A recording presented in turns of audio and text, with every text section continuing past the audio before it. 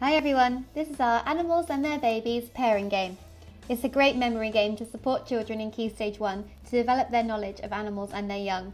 By finding the matching pairs, younger pupils will learn names of baby animals and begin to see which offspring look like their parents and which undergo changes. For example, kittens look very similar to their parents, whereas a baby goose, or gosling, is a different colour to their mum and they'll change as they grow up.